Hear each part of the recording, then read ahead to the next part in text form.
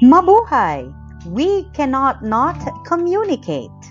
Communication is the transmission of ideas, emotions, between or among persons with the use of verbal and nonverbal cues.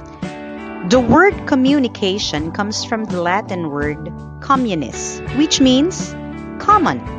Now, to be common means to come together or to share something common together.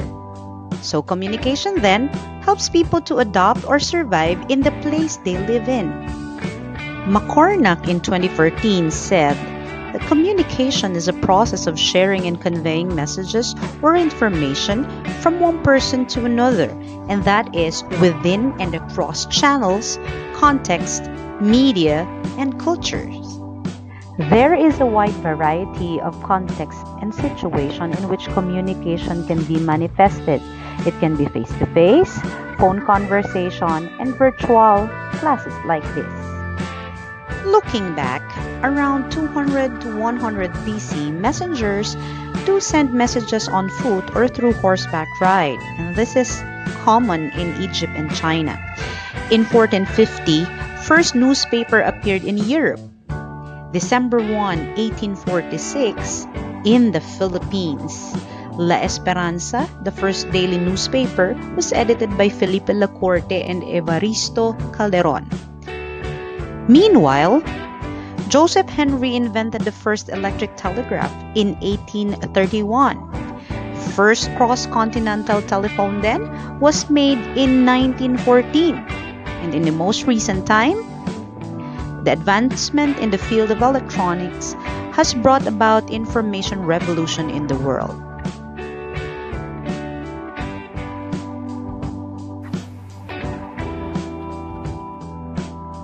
What exactly is communication? The most simple definition is that communication is each act of transmitting information. Information in the broader sense of the word, including thoughts, ideas, and emotions. Giving someone a bouquet of flowers is communicating a certain message. Adding to that gift a verbal compliment, "You're pretty," is another separate act of communication. Blushing because you've just received flowers and a compliment is again another form of communication. As social animals, we communicate day in, day out with spoken words, nonverbal gestures, signs, and symbols. Sometimes we use media to communicate a message. Media are the channels that we use to communicate. Scholars don't really agree on the definition of the word media. Television, internet, radio, mobile phones, the soapbox we stand on to give a speech.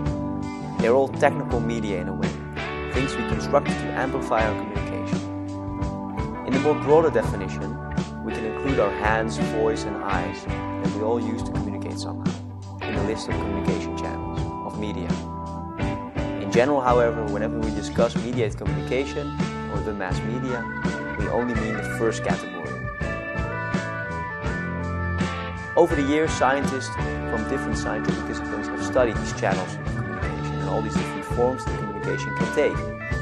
The result of their studies has formed the basis of the relatively new science of communication. And even today, many scholars in other disciplines study the exact same communication phenomena as we do. We share theories and models and often use the same methods to analyze and describe our field. It is therefore useful to be aware of how these other disciplines are connected with ours. To get an idea of the different levels of communication and how they are connected to other scientific disciplines, we can look at the so-called pyramid of communication. On the highest level of this pyramid, we find societal communication, which is by its very nature aimed at a large mass audience. Therefore, mainly historians, political scientists, and sociologists study this perspective.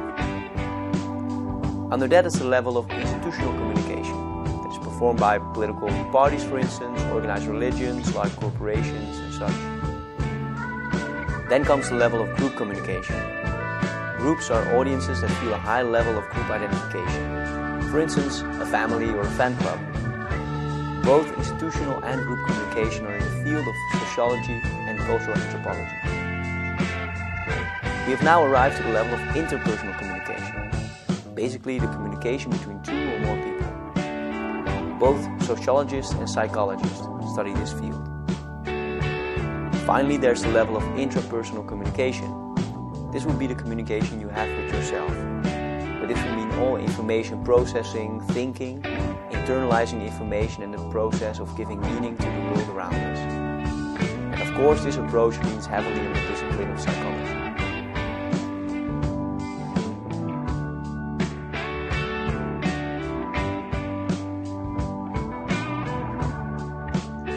With all these information, communication then happens all the time, even if we are not saying anything at all.